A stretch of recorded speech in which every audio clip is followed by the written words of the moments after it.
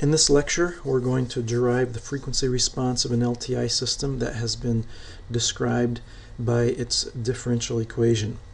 This is part of a larger series of lectures covering continuous time LTI systems. There's a set of notes that I'm going to be referring to, which is available online. Look for a pop-up with a link or a link in the description of this video. And the scope of what is covered in this set of notes is depicted by this diagram on page 1 of the notes. A linear time invariant system can be described in, we'll look at its description in 3 different time domain representations. The first is the differential equation. The second is the impulse response, and then using convolution to predict the response of the system using the impulse response and a given input. The third is the state variable representation. And then all of these can be used to describe the system's frequency response. So at this point in the notes and in the course, we have described the system by its linear differential equation, and now we're going to move from there and describe its frequency response. So I'm on page 12 here. One of the things that we had found that was characteristic of an LTI system is that if you excite an LTI system with a function, time domain function of the form e to the st, where s is either a real or complex constant, the response of the system, the steady state response of the system, will also be of the same form, but scaled by some constant lambda. And this is the definition of, or characteristic of an eigenfunction of a system. If a system transforms a function, and the result of that transformation is that same function but scaled, and that function is an eigenfunction. And for LTI systems, the response to an e to the st excitation will always be e to the st, but simply scaled by lambda. Okay, and this is, as you will see, this lambda is something that is introduced as early as like a first circuits course when you're doing AC analysis and doing phasors. That lambda turns out to be a complex quantity, the magnitude of which is the scaling of the amplitude of the e to the st function, and the angle of lambda, if you put it in polar form, is actually the shift, the phase shift of the input as it passes through the system and comes out on the output. So the reason that we're looking at e to the st is that we're actually, by considering frequency response, we're saying if we excite a system with sinusoidal signals, what kind of sinusoidal response do we have? So we're going to be exciting the system with sines and cosines. Okay, and those can be constructed using complex exponentials. So as you will recall, cosine omega t is simply 1/2 e to the j or I omega t plus e to the minus j omega t. Right? And the sine is the difference of those two over 2j. So when we excite a system with e to the st functional form, that includes exciting the system with sinusoids. And so that's why we're going to use the e to the st as part of our frequency response analysis or derivation. So let me go scroll down here, and we will actually use a different notation than lambda. When we apply an e to the st, we will have a response that we're going to call h of s e to the st. H of s is just another symbol. For lambda, we will see that it's also simply the transfer function of the LTI system. Lambda is definitely a function of s, and we will see that here shortly. And so when we talk about the frequency response, it's a special case of an e to the st excitation. It's an e to the st excitation where s is actually equal to j omega. It's purely imaginary. Again, because frequency response has to do with sinusoidal excitation, so we need those imaginary values of s. So we will refer to h of s as the system transfer function, and we will refer to h of j omega as the system frequency response. So the difference being that h of j omega is more specific. We will have plugged in j omega for s. So let's return to our differential equation representation. We used the operator form, linear operator form, capital L operating on y. All that is our weighted sum of derivative terms. So what we have is, if we have an nth order differential equation, we would have b sub n times capital D n to the n, where capital D is just defined as d dt. Okay, so this differential equation is b sub n, the nth derivative of y, plus b sub n minus 1, the nth minus 1 derivative of y, etc. And on the right, in general, we could have also weighted sum of powers of the derivative of u of t, and there we use a. You might notice that here we have b1, but we don't have b0, we have 1, whereas on the right we have a1, and then we do have a0. This is a choice and convention. One could replace 1 with b0 and replace a0 with 1, but one or the other should be set to 1, because otherwise it's a redundant description. In other words, we only need m, let's see, it would be m plus n plus 1 coefficients to describe uniquely a system. We don't need m plus n plus 2. So that, we may point that out more or clarify that in some examples. So the deriving the frequency response is very straightforward and simple to do. All we're going to do is we're going to basically plug in our excitation e to the st. We're going to plug that in to u of t, and we're going to claim, because we know from an LTI system that the response to e to the st will be a scaled version of e to the st. We'll plug h of s e to the st into y, and then we'll actually operate on those solutions with the linear operator L. So for instance, the first term would be b sub n times h of s times the nth derivative of e to the st. So the nth derivative of e to the st will pull out an s to the n e to the st. And if we take the b sub n and the s to the n, that is what actually ultimately ends up right here.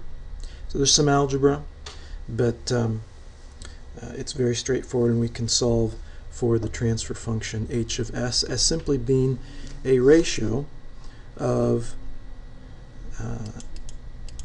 really the LD, the driving operator on the right, where all of the differential operators d have been replaced with s, and divided by the denominator, which is comprised of the linear operator L, where the derivative operator d is replaced with s. And then for the frequency response, we're simply going to replace s with j omega, and that's what we have here. Now, you might be wondering, why are we looking at e to the st? That's a that's a complex signal, and we're after all interested in real signals, like I want to apply a sine omega t or cosine omega t to the system. So how does this help us? Well, we can take the results from an e to the st excitation and extract from that the real part to actually consider or determine what the response is to a real sinusoidal excitation. Let me show you that. So u of t is equal to the e to the j omega t. And if we redefine u of t to be the real part of e to the j omega t, then by Euler's formula, right, e to the j omega t is equal to cosine omega t plus j sine omega t. So if we take the real part of this complex exponential, it pulls out simply the cosine omega t. So the question is, if we can we assume that if the excitation is not e to the st but the real part of e to the, or not e to the j omega t but the real part of e to the j omega t, can we assume that the response is going to be the real part of h of j omega times e to the j omega t?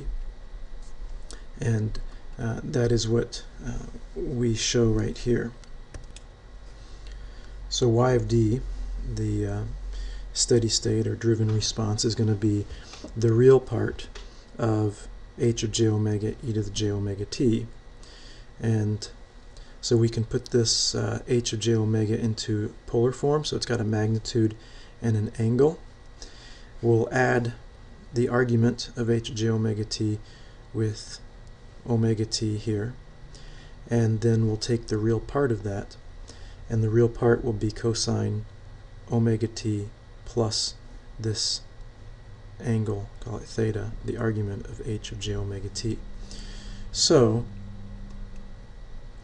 a sinusoidal input to an LTI system is simply the same sinusoidal shifted in phase by argument, or the angle of h of j omega, and scaled in amplitude by h of j omega. So if we have a cosine omega t that is exciting our system, and I will just represent the system as h of s now, but it's an LTI system, then the response is going to be magnitude of h of j omega times, I can't fit it here, times cosine omega t plus the angle or argument of h of j omega. So here's an example from circuits domain. So we have a RC circuit driven by a voltage, I call it X, and we have an output Y.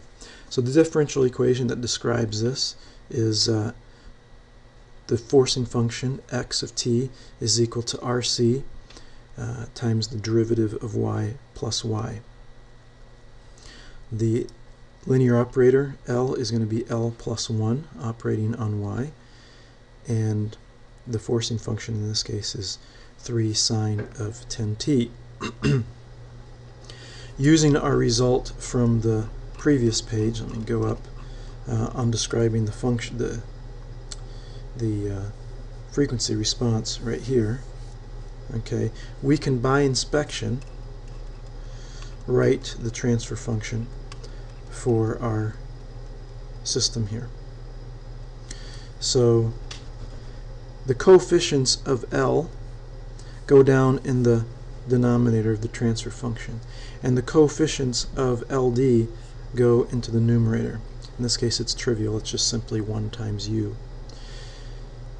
In the denominator we have 1 plus 1 times s, and we're going to replace that with j omega. So that's our transfer function. It's actually our frequency response because we've replaced s with j omega. And now all we need to do is calculate h of j omega for omega equal to 10, because that is what we are exciting the system with. We end up with 1 over 1 plus j10. We take the magnitude of 1 plus 10j, and the angle of that.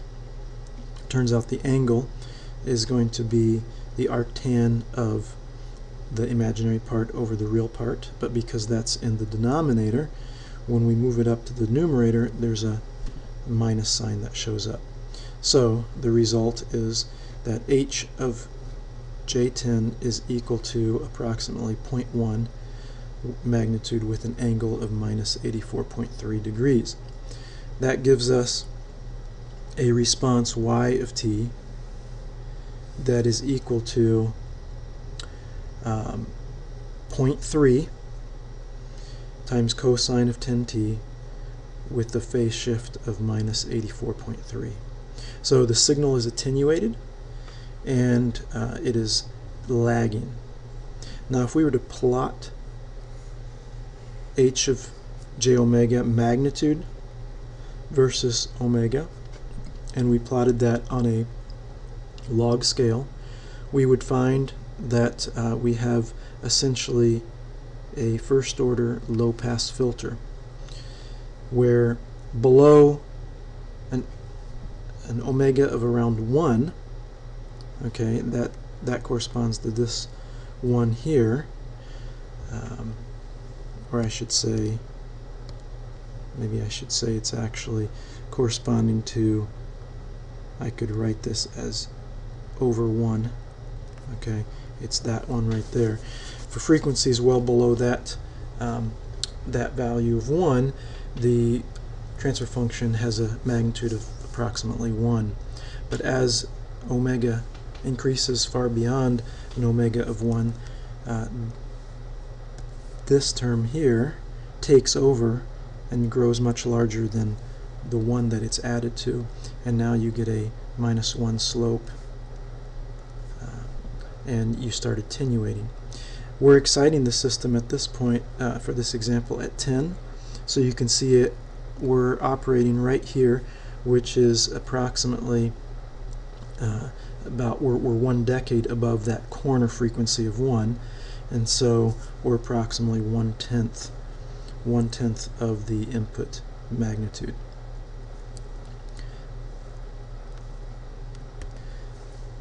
As a final note, when you are evaluating the magnitude or the angle of h of j omega, it's helpful to recognize the following rules, I guess.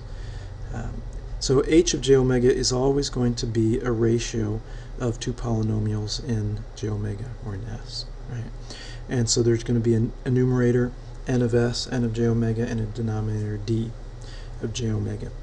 So the magnitude of the overall transfer function is simply going to be the magnitude of the numerator divided by the magnitude of the denominator. So you can evaluate the magnitude of the numerator separate from that of the denominator. You don't have to handle the whole thing altogether. In addition, if n or d are factored, say s plus 3 times s plus 2, right, you can take the magnitude of j omega plus 3 times the magnitude of j omega plus 2. You don't have to expand that into a quadratic term and then substitute j omega and then find the magnitude. It's much easier to leave it factored. Similarly with angle, when you're trying to find the overall angle of h of j omega, the net angle of h of j omega is equal to the angle of the numerator minus the angle of the denominator. And furthermore, if you have a term like s plus 3 and s plus 2 in the numerator or in the denominator, you could say the angle of the numerator would be equal to the angle of j plus 3 plus the angle of j omega plus 2.